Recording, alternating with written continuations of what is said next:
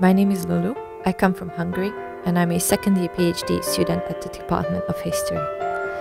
I first came to China in 2014. I studied Chinese language for 10 months and after going back I just couldn't stop thinking about China. I fell in love with the country, so I knew I had to come back. After finishing my bachelor's, I decided to further my studies here because I think one of the best ways to understand a country and its people is to have direct contact with them.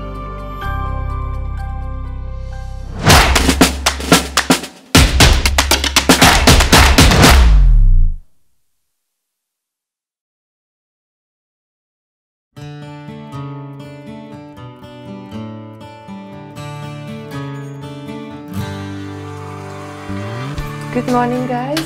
I usually wake up at 7 every morning and then I drink a cup of hot water. Today is a special day for me because I have a big presentation and the packing opera exam later, so I'll just head off soon. I put a little bit of makeup on, get my stuff together and go to the library. I came to Tsinghua in 2019. The school tries to help us students in every possible way, for example providing financial support, but also there are many facilities that are available for us.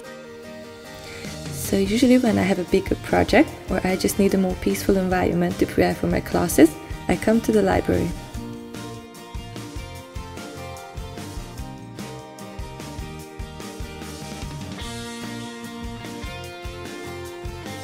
So I feel like I'm prepared for the presentation, but I feel a bit nervous, so see you guys later and wish me luck!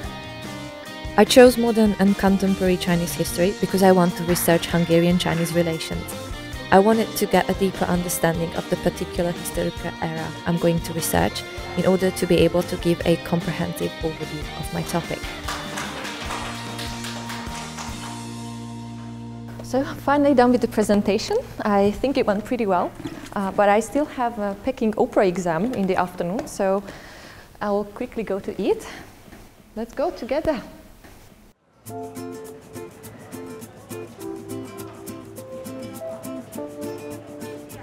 So I came to eat my lunch before my opera report. Tsinghua has many canteens, so you can choose from various cuisines from all over the world, for example Chinese. So I'll just quickly start eating because I want to practice a little bit before my report.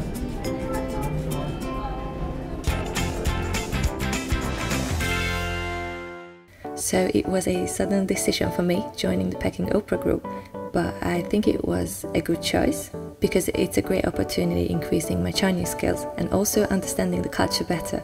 And here's the room where we usually practice. I think by learning Peking opera I have a great opportunity in deeper understanding Chinese culture and also the society. Besides practicing with the opera group, whenever I have some time I like to do my own research, finding English articles, watching documentaries and also opera pieces, so I get a better view of this unique piece of art and also I could perform at my best.